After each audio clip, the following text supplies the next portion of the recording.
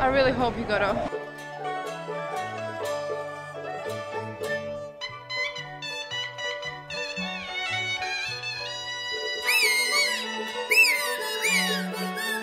So we made it to Pingyao in the end.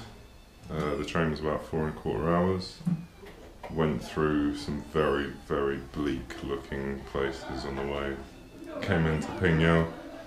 We met up again on the platform and we went downstairs and bought our tickets out of here for Wednesday to Xi'an. So that's sorted, that's good. Then we walked out of the station and taxi drivers were trying to get us for 40 into the centre, but there was a bus sitting there, so we just went and got on the bus and it was 4 for both of us, which is more like it.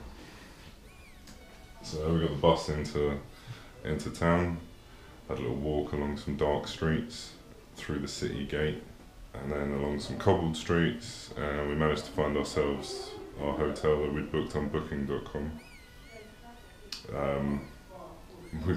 We booked it 37 New Zealand dollars for 3 nights, and when we got here, it was like no. Yeah.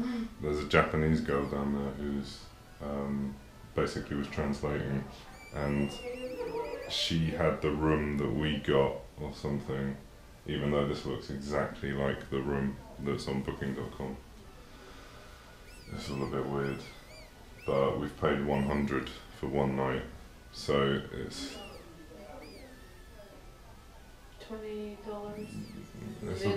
it's not quite double, but it's quite a bit more than what we'd booked. But I don't know, that was a pretty strange price in a way. It's very strange. But anyway, yeah. And when we were debating it with them down there, people were filming us and then watching the videos back, so I could hear my voice in the background while I was still talking. China. Yeah. But yeah, this is the room. It's quite hard bed. Bathroom's all in one. Ashtray as standard. Aircon that doesn't seem to work. And a cool old CRT TV. And slippers. Oh, slippers. Wow. Yeah, I don't think I'm going to be wearing them. But yeah, the town itself seems nice. So, yeah, lively. yeah. But maybe because it's holiday time. Yeah, so it's Labour Day weekend. Week. 3 days at the moment. So yeah, I mean, good impressions, but it's dark. So we'll head out and we'll see what Pingyao's about in the next few days.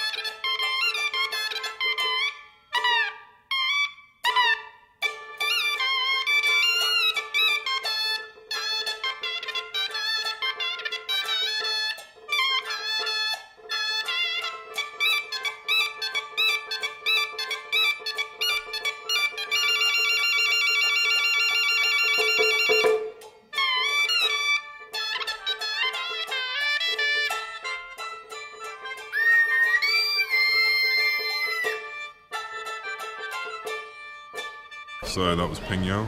What did you think of Pingyao, Alice? It was very beautiful, very small, very cozy, beautiful. It kind of like gave the vibe of the China that I imagined in my head before I came here. Sure. Yeah, it was because it's surrounded by ancient walls and it's kind of really old buildings. A lot of buildings are kind of crumbling down already, and I don't think somebody would even be able to live there, but people do live there. A lot of, well, mostly everywhere where you walk, you will be able to see little stalls of people selling different types of souvenirs or selling different types of food, like snacks. We tried a few. I tried some ice cream. and we always ate inside of the walls. They have like every courtyard. There used to be a house. They have now converted it into like a guest house or hotel, and mostly all of them, well, probably all of them, they actually have like a eatery or restaurant. So we always ate there. What was your favorite thing that we ate? I don't know, to be honest. I quite like the eggs in the mornings. So a couple of the mornings we had scrambled eggs with different things. But yeah, no, I enjoyed it as well. The architecture is great. Like, as Alice said, it's the kind of China that you imagine. Yeah, and just walking down those sort of streets, those narrow streets, and just imagining it's 500-600 years ago is pretty cool. Yeah. So now we're at Pingyao station. There's 2 stations in Pingyao. The one that we arrived at, which is about 8 kilometers away, and we started heading there only to get on a bus and end up coming here. And it turns out this is the right one, but this one is just outside the city walls, and we could have just walked to it. Yeah. But anyway, we're here now. It's a good 3 hours before our train now, but plenty of time. No point rushing. Yes. And we're heading to Xi'an for a few days. A lot of people here. Got an overnight train, hard sleeper, which is going to be an experience in itself. So yeah, see you in Xi'an, I suppose. Or in the train.